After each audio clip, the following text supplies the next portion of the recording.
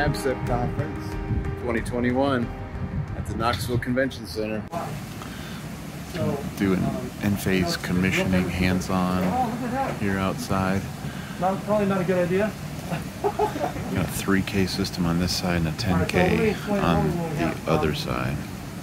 We actually chose not to have solar modules on top of this because we Envoy, smart switch, so we are 3K. pulling shore power to power DC power supply so that our PV will light up. Right? So it's predictable. It's a pretty cool rig. That's the Victron Energy trailer, and they're doing like 50 stops around the country. I think they started, I don't know where they started, Oregon, I think. I talked to Alan Santos, who used to work for Magnum, and he now works for Victron. So they're touring the country. I didn't think they'd be leaving today, so I just caught them. They're heading out.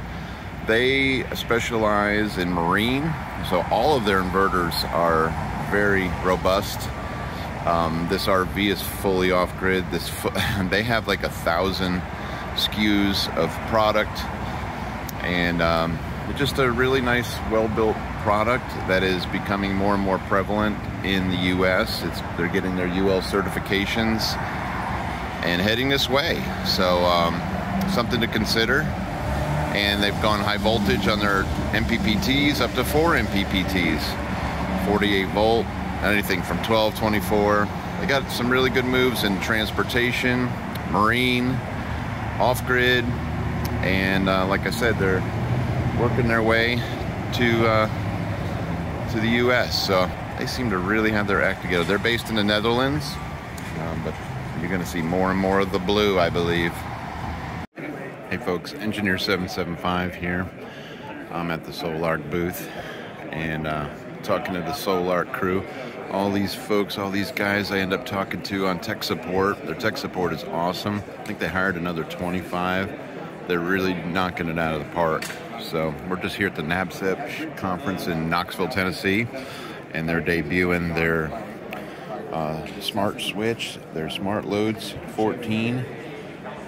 A lot of people are doing this. The capabilities of this are awesome. We'll be showing these from time to time, more to come. And then the 15K came out, 15 kilowatt inverter. So I just got these brochures. They weren't able to bring an inverter to the show, but the 15K has, yes, a 200 amp pass-through, built-in transfer switch bypass. So really excited. I was hoping to put my hands on one, but this is what I have. They'll be out at the end of the year, both the 15K and the smart switch, the smart loads 14, whole home energy solution. And these are all 100 amp inputs, so you can do some incredible load shaving with this thing. 4 millisecond transfer time. Just some really cool products coming out, and I know they're going to debut more at SPI in New Orleans coming up in September. But having fun at NABCEP, catching up with folks, and they're having a powwow. We've been having fun talking, hanging out with them, and Bhavna keeps them straight. She keeps everybody straight. Thanks, Bhavna. All right, more to come. As his alternate in 2009 for the 2011 code. But we're in a much better situation now than we were even then. Our home. So this is a 5 millisecond transfer switch. Very fast. Second of all, the output is a lot more. It'll be 15K on grid. Actually, this is a misnomer. It's 15K during the day. It's actually 12 kilowatts from the battery at nighttime, or for time of use, or for SG.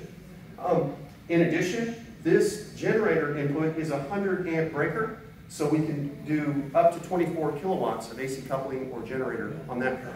It has to be for split phase. Anyway, the load comes out. This is a 200 amp breaker for here, and then the gen has no breaker on the input. And then here's your 3 MPPTs with 2 connections each, and then a 300 amp DC breaker here. The benefit of ours is 14 loads. Just getting here is the last day of the NABCEP conference. Everybody's getting some breakfast and things haven't really cranked up yet. So just wanted to say that if you ever do get to go to a NABCEP, it's a lot more educational than a typical, say, a Solar Power International, SPI, or Intersolar. So that's pretty cool. But you still have exhibitors and batteries, racking, inverters, but then you have a lot of classes talking about things like NEC code updates. That's what I'm in today, 8 hours of NEC electrical code updates. It should be a blast. So just a different type of venue, but I'm glad I went. It was 3 hours from home, so I was able to drive, which is great. So we're just wrapping it up today. I'm not gonna film sitting in a class. But anyway, I just want to tell you about it if you're ever thinking about it. In the process of getting my NABCEP installer certification, which they keep changing the website and the rules and the portal and how to do it. So I'm going to be jumping through those hoops, and in the meantime, I get to take a peek inside everybody's inverter. And this is a Chint Power Systems. So everybody says they're better than everybody else. You know how it goes. So we're just wrapping up, and people are just starting to come in and have a little bit of breakfast. So it's just the setup here. It's not cranking yet. It's usually packed full.